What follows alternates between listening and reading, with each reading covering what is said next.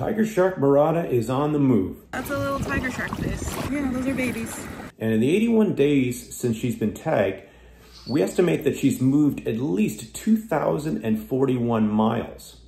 But what's really impressive is the last 11 days or so, as she's shown some really quick movements. She moved to the northeastern Gulf, where she spent some time in the DeSoto Canyon area, which is a really productive area and makes sense, a lot of food there.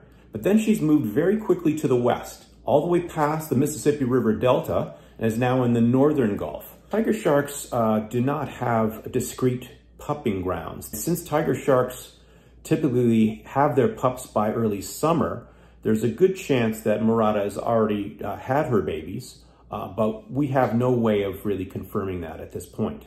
So in order for her to make this recent trek, we estimate her average speed would have to have been about 41 miles per day. So what's driving Morada's movement into the northern Gulf? Well, she's now in the vicinity of the Flower Garden Banks National Marine Sanctuary, which is a very special area with a high level of diversity and marine life. When they're offshore like this, they may tend to focus in on demersal fish species like snapper and grouper that will often aggregate around natural banks and artificial structures like oil rigs and gas rigs.